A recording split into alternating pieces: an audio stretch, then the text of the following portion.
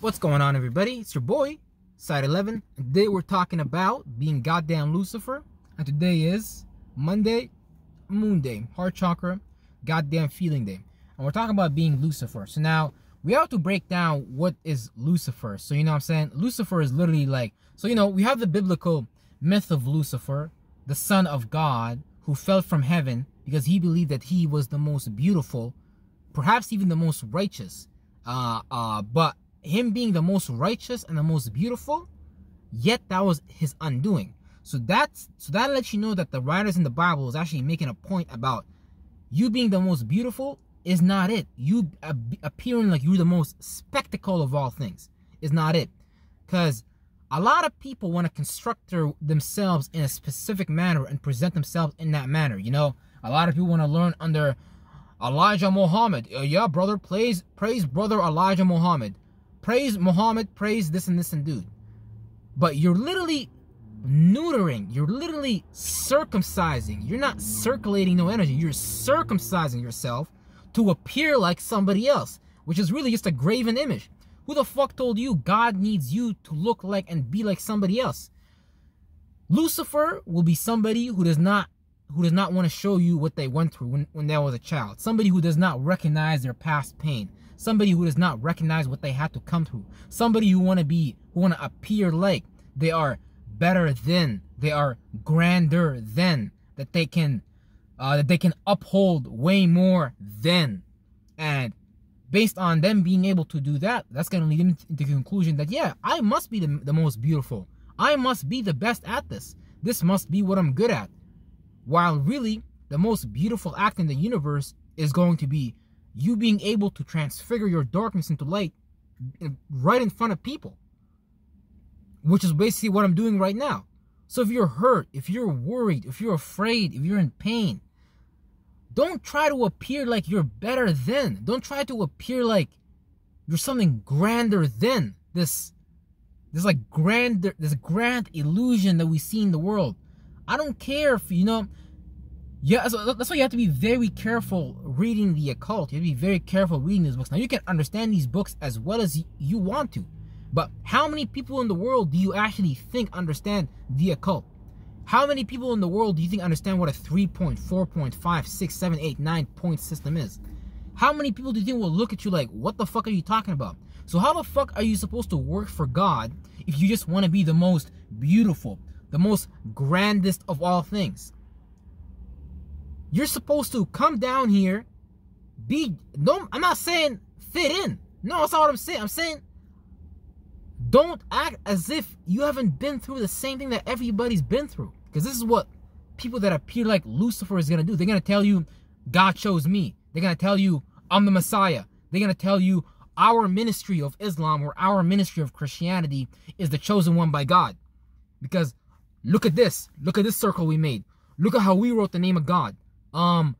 Look at this and that and the third. And they're going to give you all these different things to look at as far as like grandiose things. But if you can't overcome your past, if you can overcome the negative entities inside of you that are operating in you as a deity, and the deities outside of you with entities manifesting through them that are trying to stop you from being the real you, then you're really no better than Lucifer in the Bible. That's really it.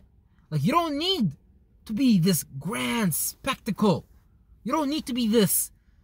You don't need to build this grand mosque or this grand cathedral or this grand church. I'm not mad at these things. You know, these things are pretty cool to look at, but those things don't got like much to do with my spirit.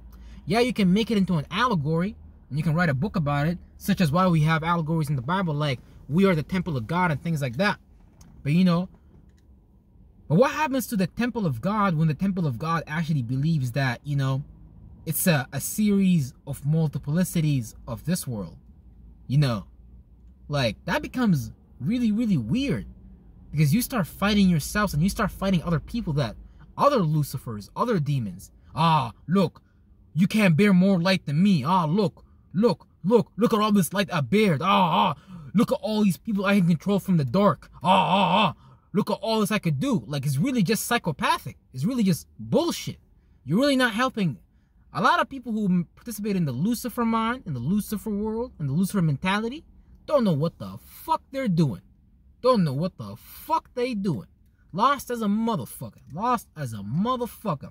So long as you continue to run away from your childhood, your trauma, what you were doing to other people, what you've experienced yourself, you're going to keep experiencing the same bullshit you've been experiencing. Now, you can run away from it all you want. You can tell yourself, yeah, I'm practicing this system, this 12th house system. Yeah, I mean, all that's great. Now, I love the 12th house system. I love astrology. I love numerology. I love gematria. I love all those things. But that's why the Bible tells us it is the simplicity of the Bible that confines the wise and the fools and things like that. Because the word of God is very simple. You know, God doesn't need people to come in here and turn and create these massive temples. Now we could do these things to, you know, give people an idea about what's going on so they can build themselves. Because look, God doesn't lie to anybody. We always lie to ourselves. We always tell ourselves, oh, nah, this can't be true. This can't be it. This is the light. Nah. Fire, earth, wind, water. 1, 2, 3, 4, 5, 6 to 8, 9. And that's great. I love these things. They're wonderful things. And these are wonderful keys to access yourself. But once you understand yourself, after you understand the energies you display and all that stuff, that's great. But now, how are you going to transfigure yourself in front of other people so that other people have the hope that they can do the same thing? Because if you appear like Barack Obama, oh, guys, everybody, good morning, America. It's Barack Obama and the American people are doing great. No. We need to see the struggles. We need to see the pain. We need to see the worry. We want to see the doubt. We want to see what a person's been through to get to that position. Not just you instantly being there like, oh, look, I'm a bad motherfucker. I'm a bad motherfucker. Okay, you're a bad motherfucker. But, where's the stuff you've been through? So you were just born perfect. Oh, okay. So you're in this human flesh and you're born perfect. See, these are people that would blame you for not doing what they doing, because to them, again, that's the grandest thing in the world. They think they Messiah, they person, whoever they following, that's it. That's the final. That's Abraham. That's Moses. That's Muhammad. Whatever your version of that is, bruh. There's so many sun messiahs that people followed that died. So many people that represent different cherubims and different angles of this reality that came here and died. But I don't care if you're a fucking angel. I don't care if you're the grandest of all demons. I don't care if you're an ifrit. I don't care if you're a jinn. I don't give a fuck. How are you going to take what you're doing and actually help other people get out of what they've been doing for 2,000 and 4,000 and 6,000 of years? Because this, you know, like if you, like the average person does not know what the occult means. The average person does not understand or is afraid of these things based on how the dominant culture told them to look at these things. So you got to be able to come down on the level of a human. Come down from where the fuck you are. You don't need to be every day, all day up like that. Like be a person. You're a person right now. You're a spirit in a human body. Just be you. And a lot of people don't really understand what it means to be them. That's why people want to be a Lucifer. They want to bear the light of somebody else and bear it the best. And that's really what they want to do. Like, let's say, you know, politics or entertainment, whatever your descendant is, wherever you come from, people want to bear the legacy of somebody else. But why don't you create your own legacy? Are you not here for yourself? I didn't know you was here for somebody else. Okay, you're here for somebody else. Go die for that somebody else. And it's like, you know, we're ourselves at the end of the day. You're never going to be able to harness as much as energy as that person that's already doing that. Now, you might be able to learn from them a few things and add to what you're doing. But at the end of the day, you're going to get tired of doing it because it's really not you. A lot of people is really not being themselves. A lot of people are giving up themselves. So when I talk about a Lucifer, the Lucifer can be your imam. The Lucifer can be your pastor.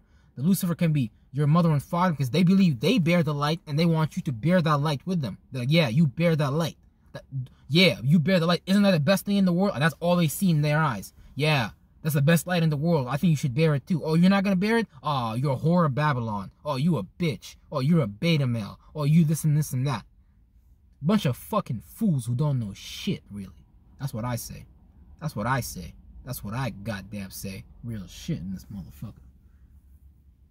There's no need for all these illusions. There's no need for all these, you know, if your gut tells you that something is bad for you, something is hurting you, something is not allowing you to get over what's going on inside of you, it's the only reason you would go to Lucifer and hang out with Lucifer. The only reason we came down here following Lucifer is because we thought we needed something else. We thought, you know, brother, we needed the light of Jesus. We needed Muhammad. Oh, you know, brother, we needed trees. Now trees is actually a 4th, 5th, 6th, 7th, 8th, 9th dimensional concept and shit like that. It's trees is not even really from here. Trees is like some other shit. Cats and dogs and all that is really some other shit. These are just mutations of the original shit. Because this is nothing. So okay, so if you came down here and you like cats and dogs and donkeys and penguins and you came down here and you like that shit, okay, you gotta understand you're a flawed person on purpose for a purpose.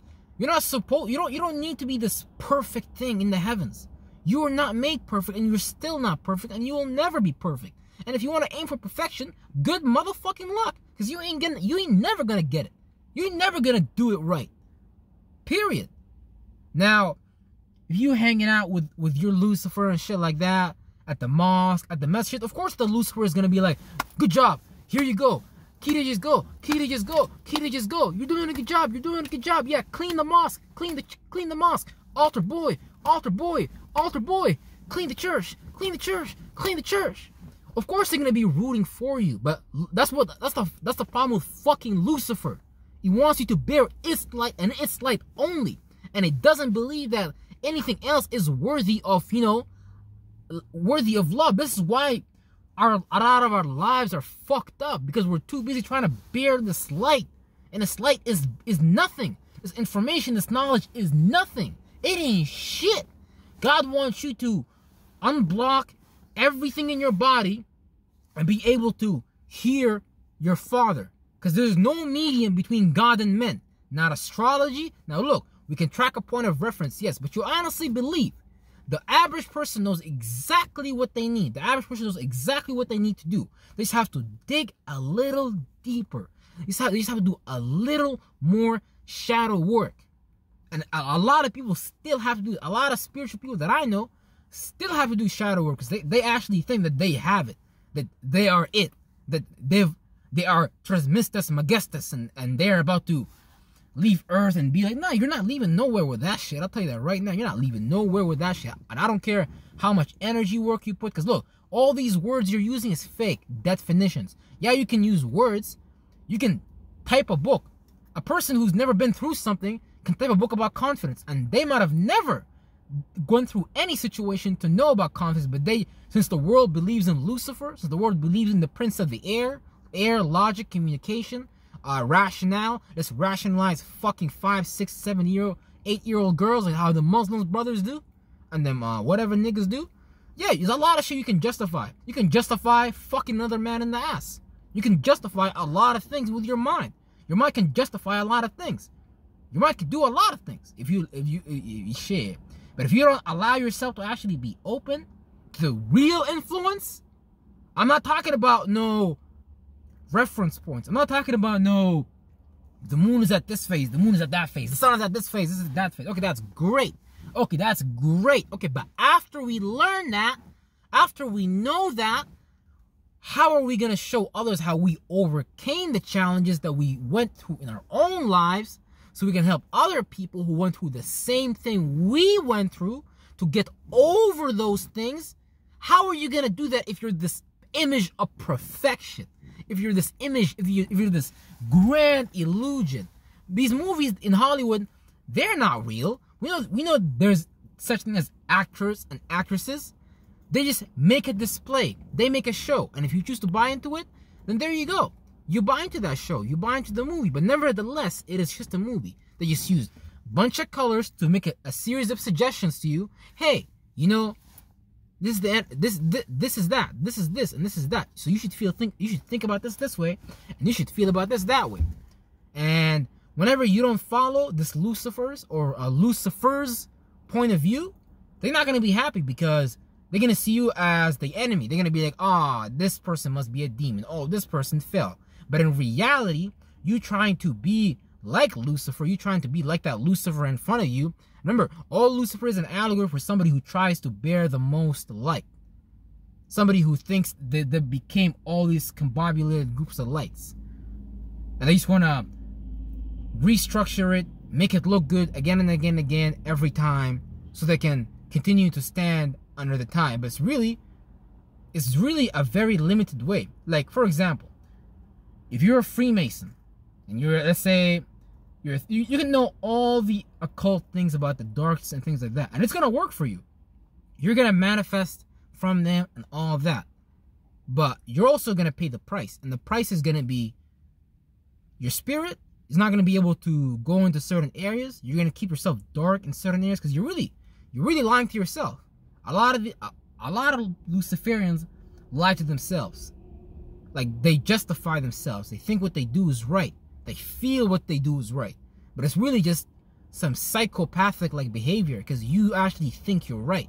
And you actually think you can make other people separate from whatever they're into so they can be a part of your organization, be part of your ministry. Kind of like Islam or, Christianity, whether you're an Ahmadi or whatever the fuck you is. None of this shit is it. None of it. And if it was it, then everybody in the world would be Muslims. Last time I checked, Islam came from the Middle East.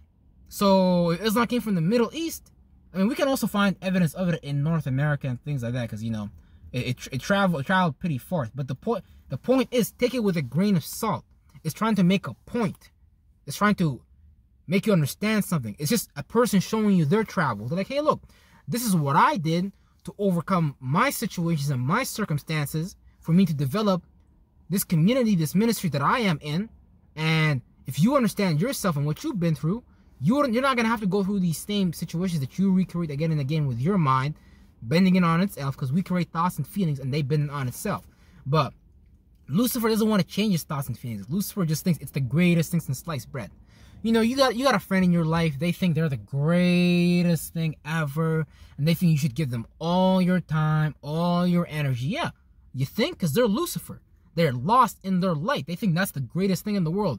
Their chakra system, whatever they rotate, they think that's the greatest thing in the world, and everybody should look at the world through that, and everybody should act through that, and everybody should correlate themselves through that. But in reality, in actuality, we're all flawed humans. So don't fall for grand illusions. Now, there's some cool things out there that can point you to yourself, but you may get lost in them. Like, let's say if you get a Golden Dawn book. Okay, that's great, but you need to understand what they're talking about. They're basically just talking about a thought, they're talking about a feeling. And when these two things collide, they create a fusion. And that fusion is a solution on a product and something that you bring about. So be careful what you think and feel about, because you actually bring about that shit. So Lucifer is everywhere. Lucifer is everywhere, fucking literally. On TV, in your families, in your motherfucking friend circles, in the movies you go watch, in your government, in your entertainment, in your in any structure, you will find Lucifer. And Lucifer doesn't know that it's Lucifer, because there's many descendants of Lucifer, and they basically acting out the same way Lucifer did. But again, all it is an allegory. Look, like I got a bunch of friends right now that they think they're the greatest thing ever, and they, in fact, they're already watching this, and I might be like, nah, bro, you gotta follow my way of thinking. You can't think and feel like that. Who the fuck told you that, you son of a bitch? Are you stupid? Are you fucking slow? I'm me. I'm gonna be me at the end of the day. If I don't want to follow your ministry, if I don't want to follow your ways of thinking, like most people hate themselves. Most people is insecure. Most people is not happy at all. Most people experience dis-ease. So why the fuck will I come and experience that with you? You knowing that. Like, this is how lost people is in the world, in their darkness. And in which the darkness is the series of lights, which is the thoughts and feelings that you combobulate into an orb, which became a darkness that now you live in as a spirit, and that become the thing that you gotta do shadow work at, and you gotta spark a bunch of thoughts and feelings in that to destroy that darkness that you don't need to be a part of. Because darkness is really just behind the scenes, subconscious, shit that you don't understand, shit that if it was made conscious through a system, through articulation, through patterning, like movies, TV shows, any of that, it would carry some kind of ladder for you to climb. But you gotta understand that the ladder you're building to climb might take somebody to hell. And you gotta be very careful who you take into hell, because you're gonna pay for that shit. You're gonna pay for that shit. And I don't want anybody paying for that shit, because I'm tired of being in hell. You don't need to listen to Lucifer no more. Take everything with a grain of salt. Take this channel with a grain of salt. Because I'm learning, I'm developing, I'm overcoming phobias, I'm overcoming fears, I'm overcoming worries, I'm overcoming doubts. But while I'm doing that, I'm going to show other people that I'm doing that. And I'm going to help other people get out of that and see that that's possible. That I ended up on the other side of the, fence. And if I jump on the other side of the fence, hey, maybe you could do it too. And I love you, I appreciate you, and nothing you could do about it. I'm going to infinitely see you on tomorrow's video. You better believe it, real shit.